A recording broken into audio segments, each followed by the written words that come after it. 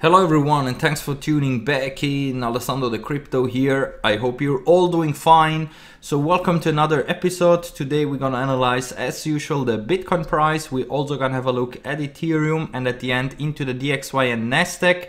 And because we have one specific coin that is pumping like crazy, yes, you know it's Dogecoin, we're gonna analyze that as well. So let's start here with the 4-hour time frame for Bitcoin. We had here the breakout to the downside from this rising wedge, and for now we bounced here exactly at this Fibonacci retracement here at $53,000. So we got here a nice bounce to the upside with a nice buy signal here in the 4-hour time frame. And if we crack it down into the 1 hour, you can see that also here we had a bullish divergence. We had a lower low and a higher low in the RSI. So that means that we have here a confirmed bullish divergence, and this is already playing out. The only problem is that we are still in this downtrend and still in this progress of this fall, potentially down even to $47,000. That would be in theory the target for this rising wedge breakout. But of course on the way to the downside we're gonna see some bounces, and if we are able to go back in an uptrend in the 4-hour time frame and also in the daily time frame, then I think the move could be already over and we are heading higher. But since we are still in this downtrend, we still have to wait and see what will happen here once we are again attacking here the EMA ribbons and of course the 20 moving average here in the 4-hour time frame, which is currently at $56,300. So in my own indicator, we got here a buy signal in the 4-hour time frame. Everything is pointing out that we could see a nice push towards $56,000 to $57,000 here in the short term. But keep in mind that the RSI here is still below the 50 level. So as long as we are below the EMAs and below the 20 moving average in the 4-hour time frame, there is a very high chance that we could get rejected here at the 50 level and continue to drop lower.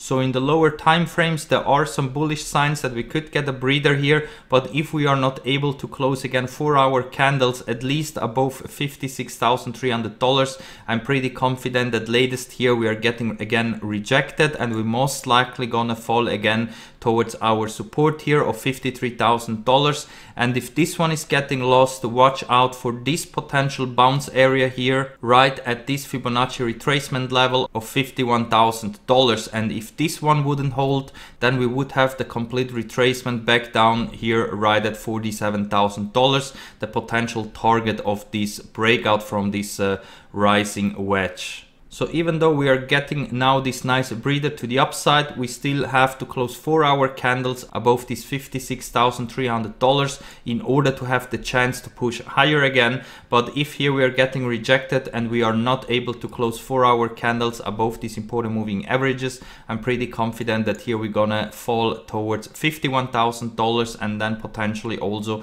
go and retest $47,000. So watch out here for the short term if you are in a long trade here on Bybit or Phemex. Currently I am not in a position, I'm still waiting a bit on the sideline, because if we go over into the daily time frame, you can see that yesterday we got a close below the 20 moving average and also below the EMA ribbons. So the daily time frame could be back in a downtrend here if today we're gonna close below these important EMA ribbons right here at $56,000.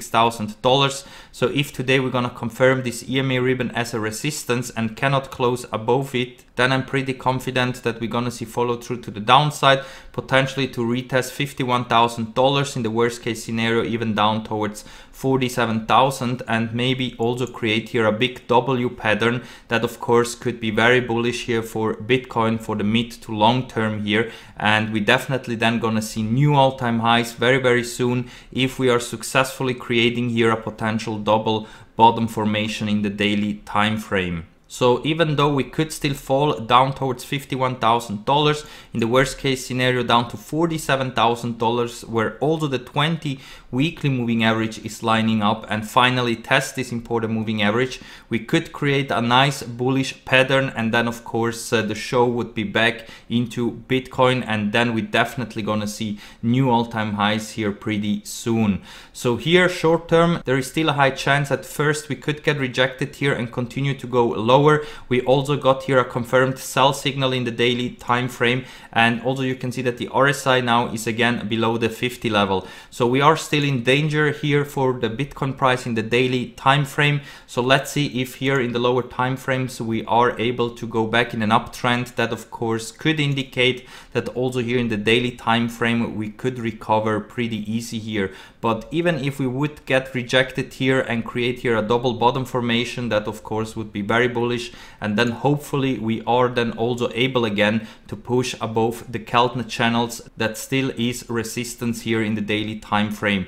So right now we bounced right off the bottom of the Keltner channels, which of course is also bullish. The problem here is also that right now the median line is giving us some resistance here right where the EMA ribbons are. So that's why if we are able to close daily candles again $56,000, then we could see follow through to the upside and attack again the Keltner channel here right at $59,000. Otherwise, I'm pretty confident that we could see one more last leg down towards $51,000 to $47,000 before we definitely bottom out. We also got a bearish cross in the stochastic RSI, so here we would have a lot of room left to the downside if we are getting rejected here at 56K. So for Bitcoin, I still think that we have some room left to the downside here before we definitely got the bottom out and also create a nice bullish pattern that could bring us way above this all-time high that we had currently here at around $65,000.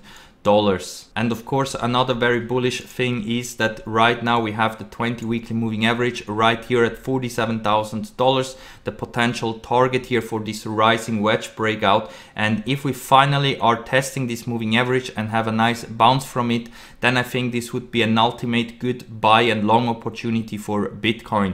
That's why I'm waiting still here a bit on the sideline. As soon as we have some confirmations and here maybe one last leg down towards 51 to 47K, I definitely gonna start to open up then long positions here at $47,000 if we're getting a nice bounce here at the 20 weekly moving average. So if you're buying here at $47,000 or you're opening up some nice longs here on Bybit and Phemex with low leverage, you can easily keep alive your trade and your buys even down towards the bottom of the EMA ribbon here in the weekly, which is at around $33,000. And remember that here in the monthly time frame we have the 9 monthly moving average at $36,000. So if you are starting to DCA into Bitcoin between $47,000 to $36,000, if we would fall that low, you would have bought the absolute bottom during this bull run, in my opinion, because we are still far away from a cycle top here for Bitcoin, and any kind of bigger correction down towards a 20 weekly moving average or towards a 9 monthly moving average, you should take it as a very good long and buy opportunity for the long term, because we are still far away from a cycle top and Bitcoin has still a lot of room to the upside. Also keep in mind that right now at those price levels we are perfectly on track with the stock to flow price model, which is predicting prices way above 100k towards the end of this year. So we are perfectly still on track here at those price levels. So if we would drop below 50k, this in my opinion could be really one of the last opportunities to buy Bitcoin sub 50k. So there is a very high chance that for Bitcoin the bottom could be very soon in, and we're gonna see also here big explosive moves to the upside.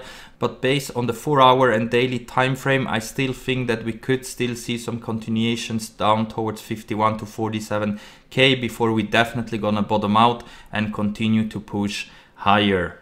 And now let's have a look also into Ethereum, because as you can see, yesterday we touched exactly here the next Fibonacci extension level of $3,520. For now we got rejected here, but as you can see we just came back down towards the 20 moving average in the 4-hour time frame and we are bouncing from it. So Ethereum is still looking extremely bullish. In the 4-hour time frame we are getting right now also a buy signal, and we are still above the 50 level in the RSI. So everything is still extremely bullish here for Ethereum, and the next potential resistance point could be up here at the 3.618 Fibonacci extension level at around $4,050. So I'm pretty confident that we could reach this price level within a couple of days, especially if here we are starting to close 4-hour candles above $3,500. And also if we go over into the daily time frame, you can see that even though we had yesterday a little pullback, we didn't even come down to test the 9 daily moving average at $3,000. So of course Ethereum is looking a bit overbought and exhausted here. If we we are able to push above $3,500 in the daily time frame, I'm pretty confident that we're gonna shoot straight up here towards $4,050. But be aware that we are extremely overbought in the daily time frame, and also here a sell signal is flashing right now. So that means that we could see a potential drop at least down to the 9 daily moving average here at $3,000, and in the worst case scenario we could come down to test the 20 daily moving average, which currently is here at $2,650. So based on my indicator, the chance is very high that in the next coming days we are coming down to test those important moving averages before maybe we head higher, because we are extremely overbought here. And even if we would see such a retracement and a test down to these important moving averages, we will still remain on our uptrend, and that doesn't mean that this is the cycle top for Ethereum. In the opposite, if we're gonna cool off here all the indicators and test those important moving averages, I think then we're gonna have confirmation that we are still in our uptrend, and then we should look forward also here for new all-time highs very soon, especially as long as the Bitcoin dominance is dropping like we're seeing right now. The altcoins will perform very well even against Bitcoin, since we are dropping below the 50 level in the Bitcoin dominance. And you can see the last time that this happened was in 2017. Here we came down to the 35% level, so there's a very high chance that we could repeat something similar like in 2017, that we could even crash down towards 35%. But I think that also here at around 45% we could see a little breather to the upside. But if we're gonna drop below 45%, I'm pretty sure we're gonna also fall down towards 35%, similar like we had in 2017, and afterwards Bitcoin could start again to outperform all altcoins. But until then, we're gonna see big fireworks in the altcoins, and at least for now they will outperform Bitcoin. And a very good example is right now Dogecoin. So let's have a look into Dogecoin, because we are still creating new all-time highs day by day. So here you can see the Dogecoin chart in the daily time frame, and yes, we are going completely parabolic here, and no one can tell you where is the target here. So it's very hard to do some TA for a coin that was worth less than a penny for several years, and now suddenly it's starting to pump out of nothing. So the only thing that I can tell you here, my friends, is that on the way to the upside, as you can see, Dogecoin always corrected back down to the bottom of the EMA ribbons here in the daily time frame, and as soon as we touch the bottom, we always have seen big pumps to the upside. So if you want to invest in Dogecoin, if you want to play this game, then wait until we are again in consolidation and we are testing again the bottom of the EMA ribbons, which currently are down here at around 25 cents. And then buy some if you think that Dogecoin could reach $1 or maybe even higher levels. Because there is a big Dogecoin mania going on, and everyone knows that Dogecoin is a meme coin, and that's why the most of the people own also this coin. I also did last summer a funny joke video about Dogecoin, how to buy Dogecoin and getting rich, because the mania started already last summer, and this video at the beginning had almost no views, and right now it's one of my best videos that I have in terms of views. So only based on this video I can tell you that right now we have euphoria going on for Dogecoin, because that video was more like a joke. I bought here on Binance some Dogecoin. By the way, the link to Binance is down here in the description if you want to open up a Binance account where you can buy all kind of altcoins. And now the people are taking this video as a serious thing. So I just want to remind you that Dogecoin is a meme coin, and also be aware that most of those coins are held by single addresses. So if one of those whales gonna dump on you, you're gonna see your portfolio decreasing by a lot here. You can read everywhere that Dogecoin is just a meme coin, and there are also some big warning signs. For example, that 27% of all Dogecoin is held by a single address. And there are also some other top addresses that have more than 20% of all the supply of Dogecoin. So that is another thing that should concern you if you're betting the farm into Dogecoin. So I just want to remind you, my friends, that this is a big meme coin, and of course right now you can do some nice gains with it, especially when we are pumping like crazy, but for the long term I definitely wouldn't recommend you to hold Dogecoin for the long term. If you want to play a bit casino, then yes, go ahead and buy some Dogecoin, wait here for a retracement back down to the bottom of the EMA ribbons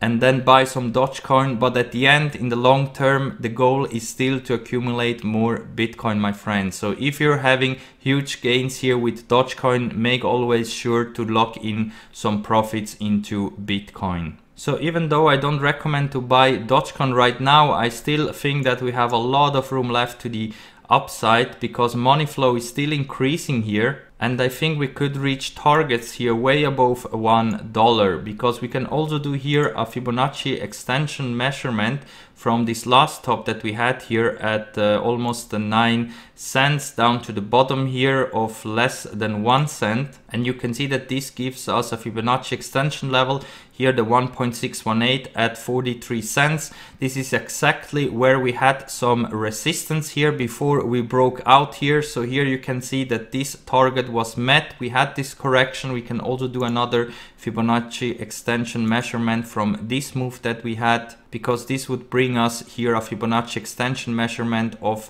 $0.82. So it's very likely that we are about to reach the 80 cents level, and if we are also able to break above this potential resistance, then I think it's very likely that we are not only going towards $1 but maybe also towards $2 or maybe even $5, since this Dogecoin mania right now is unstoppable. So it's a big casino game here, my friends. If you want to take this train, then go ahead, open up a Binance account and buy some Dogecoin. But sooner or later, this thing will collapse and come eventually down towards the price levels that we were in here in the last couple of years. So I think the run here is by far not over, especially as long as Bitcoin is going sideways or higher. But keep in mind that those kind of coins during a bear market are the first one that are coming back down to the value that they had before these parabolic moves. So if you're sitting here in huge profits, make always sure to take it out into some nice Bitcoin on the way to the upside.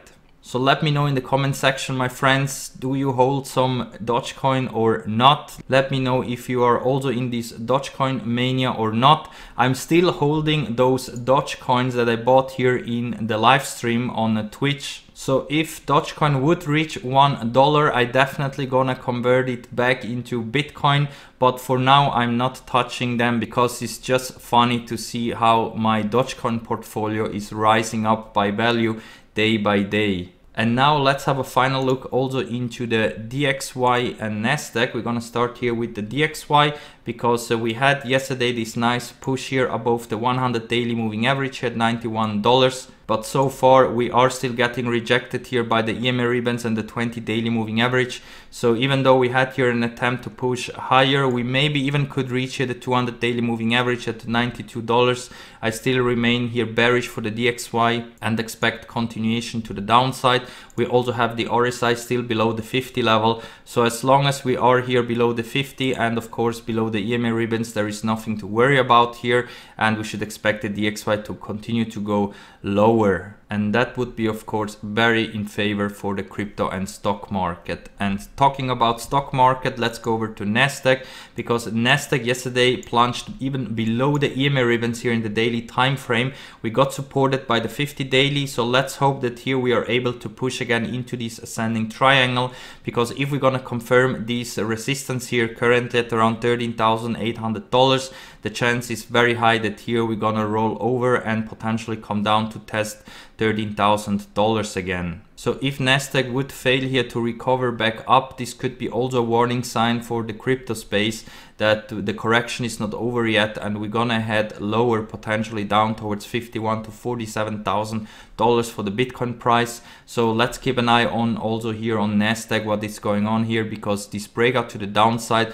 I really don't like that much, especially after the DXY is still struggling here to push higher. we should now also see Nasdaq pushing higher and create new all-time highs. So this dump that we have seen here out of this ascending triangle is a bit concerning in my opinion. So let's keep an eye what is going on here in the next coming days. Hopefully we can recover again above $13,800.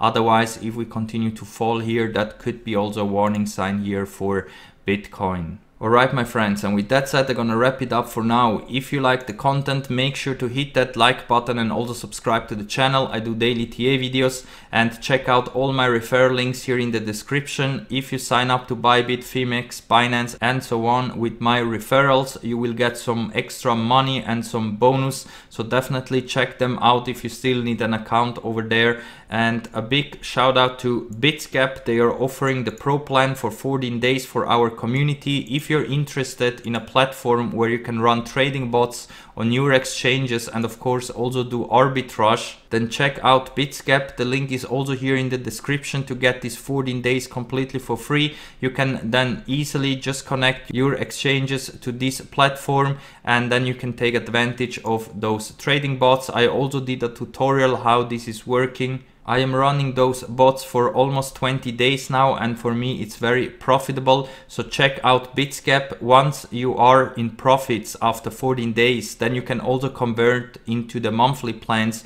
which is starting by only $19 a month. So you should get the money very easily and quickly back during a month if you subscribe then to Bitsgap.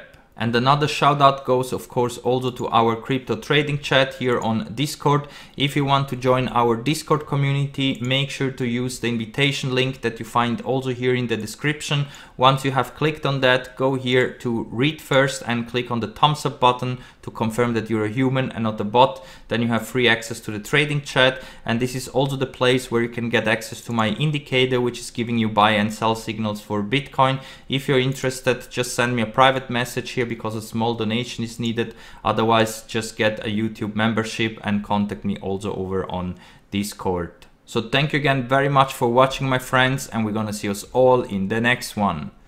Bye!